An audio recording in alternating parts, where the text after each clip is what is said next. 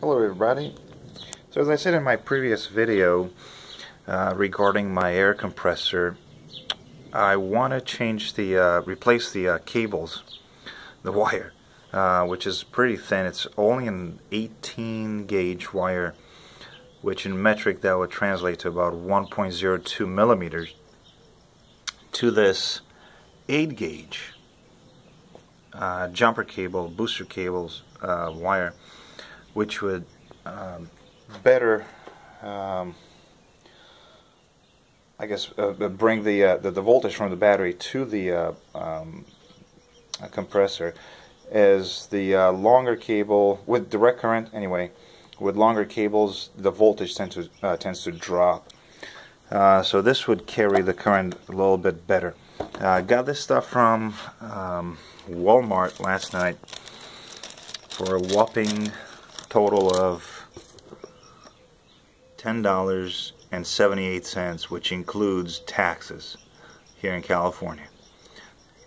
$9.87. Okay. Pretty cool here.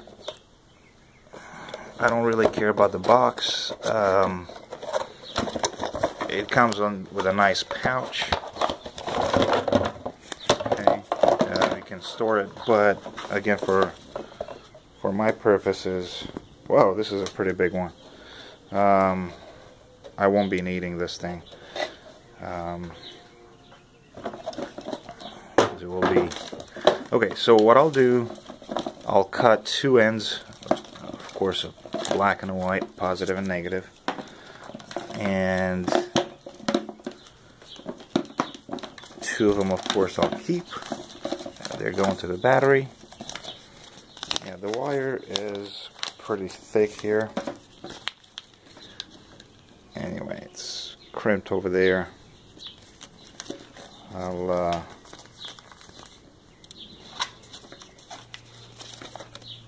cut it somewhere around here. Anyway, and I'm going to do a voltage test, kind of before and after, at the battery and at the terminal motor end of the air compressor wire, to see kind of a before and after. What's the voltage at the battery, what the compressor receives at the end of my roughly 13-foot wire, and then after we do the mod with these wires, we will check it again at the battery and at the motor and see if we have some real difference there, okay, except for, of course, the theoretical one. Alright, so here would be the reason why I want such a long wire. Some people may ask, why 12 feet? Why the 7 or 8 foot one is not enough? On my Land Cruiser here anyway, if I want to, let's say, go to the furthest out wheel, put some air in, see where the 12 foot ends. It's relatively, what, about 4 feet away from my tire. Now, the on and off button is on the end cap of the compressor. So if I'm here trying to fit that thing in, I want to have access relatively close by to the on and off button of the compressor. With the other one being so short, it would kind of end up, I don't know, somewhere up in the air, over there, which would not really be convenient. Maybe on the side step over here. So anyway, that's the reason I really want a longer wire, and I had to get a thicker gauge, 8 gauge, just so it can carry the voltage better all the way to the end. Okay, so the fuse, I'm thinking of just kind of maybe having it somewhere over here, a 30 amp fuse for this application, really close to the battery end of the wire. I'll just cut this little thing, put the inline fuse, and that's about it. I was thinking about some Anderson couplers at the other end, but I just want to keep it with fewer or as few as possible connections, you know, wire connections. Just, if possible, one straight wire, and that's it. But that's not going to be. It's got a relay inside there. I'm thinking of actually having this, well, the other end anyway, go straight to the relay instead of the little tiny, I'll show you later on, wire inside there. And again, for the same purpose, just keep it kind of simple.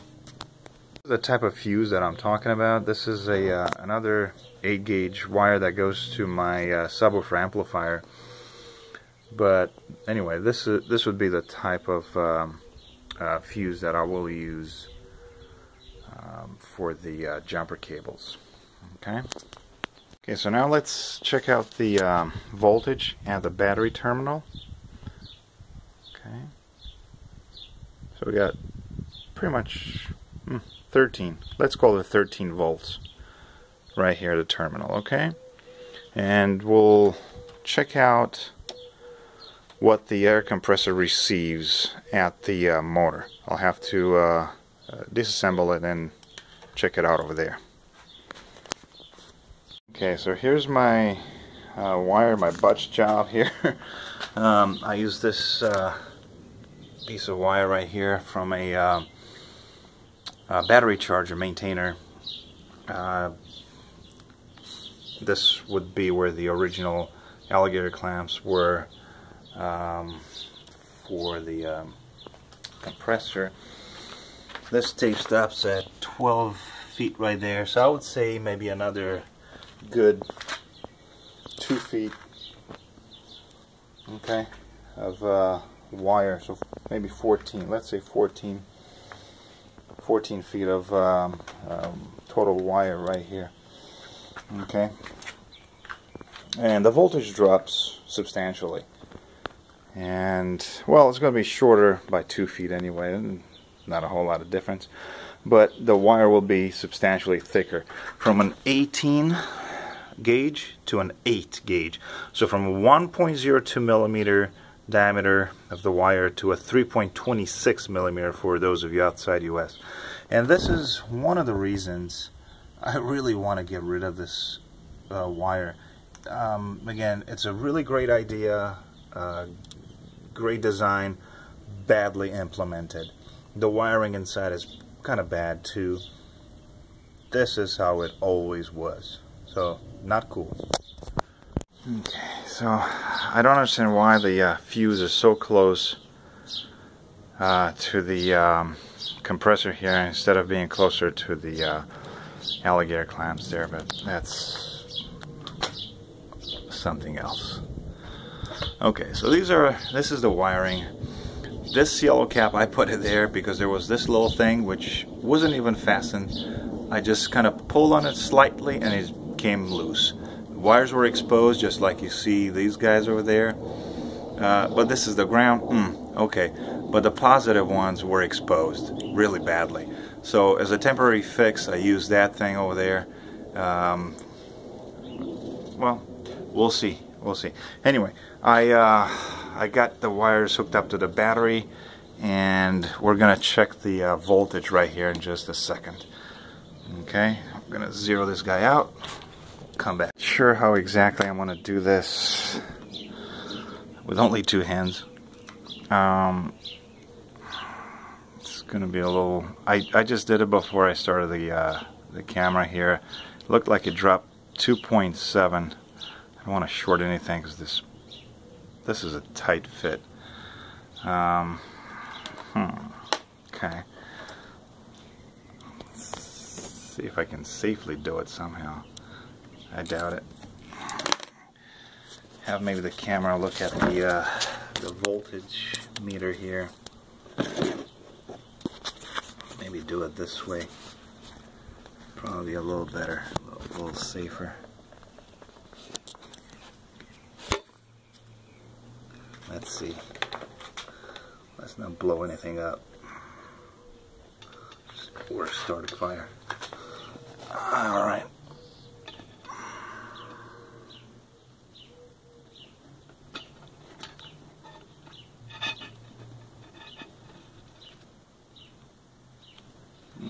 It's not moving.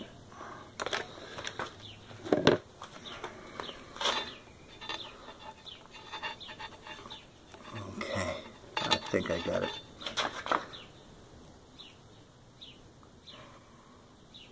Yeah, so about 12.7. Let's just say 12.7. So 0.3 volts drop with this wire from 13 to alright, 12.7. Okay, connected these big cables to the battery, and let's read this here. 12.79, 12.8. Not a huge drop though in voltage compared to the smaller wire, 18 gauge versus 8. A little surprised, but anyway, it was a okay, with the 18 gauge, the percentage drop would be about 2.3. Okay, let's see if we can find it here. Yeah, here we go. Let's focus a little bit. 18 doesn't want to. Here we go. 18 gauge wire. Okay, so Walmart claims this is a 8 gauge. We'll do the math and come back. Let's say 12.78.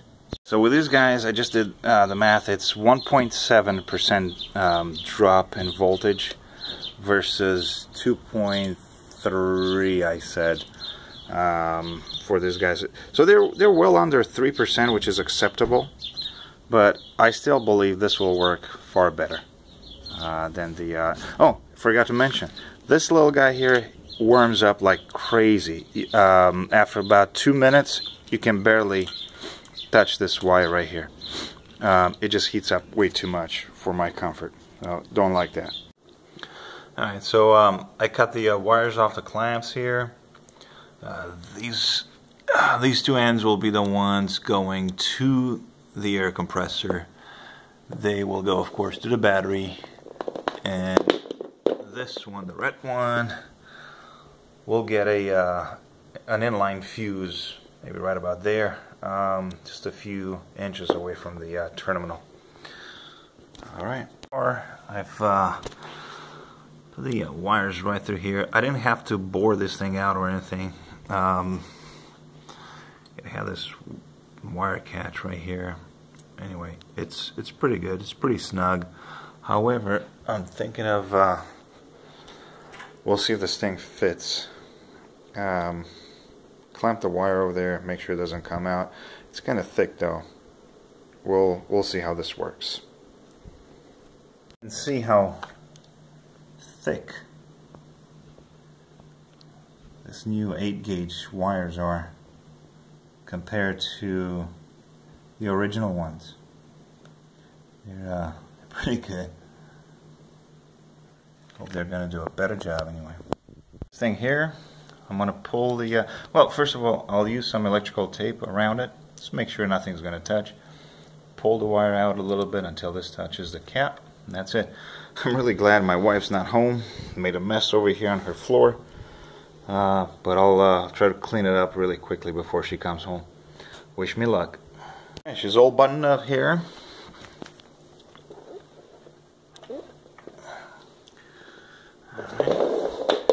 So all I got left now is to install the inline fuse, which I got it right here.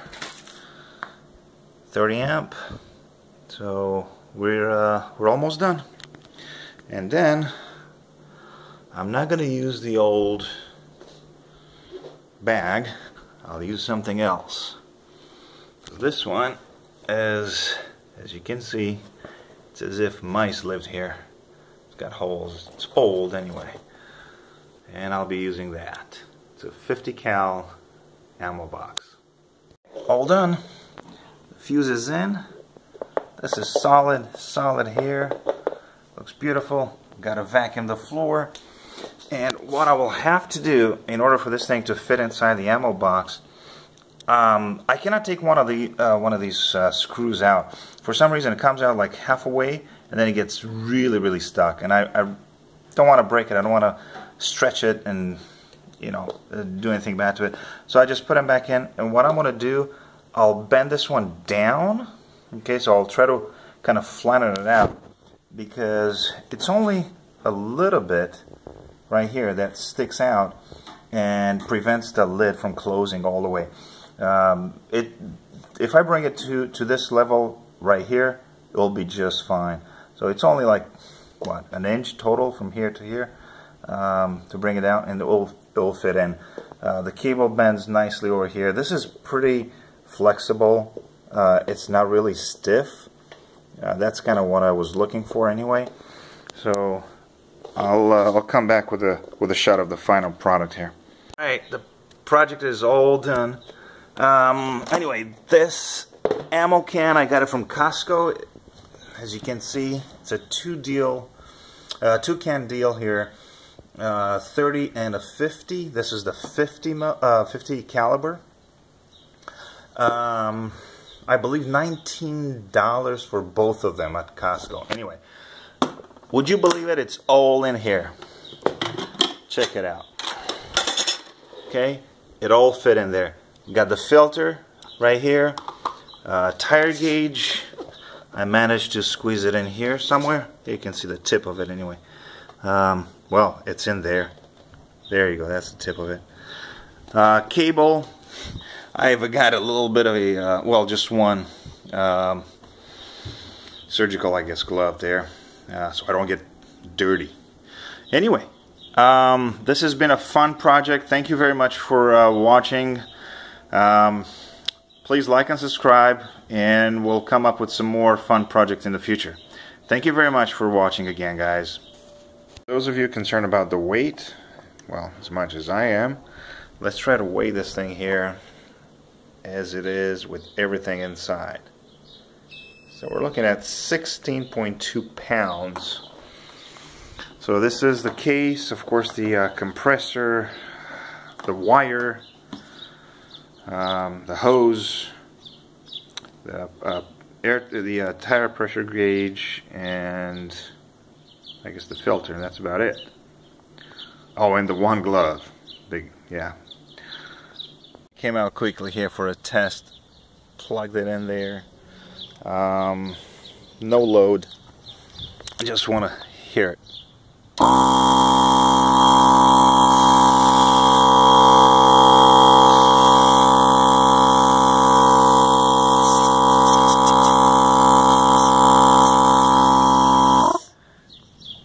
That thing is loud. I can hear the difference there. That thing is very loud, so I guess there's a lot of juice going in there. Before it was a lot more sluggish than that. So really happy. Thank you guys for watching again. That's a bonus video right here. Thanks.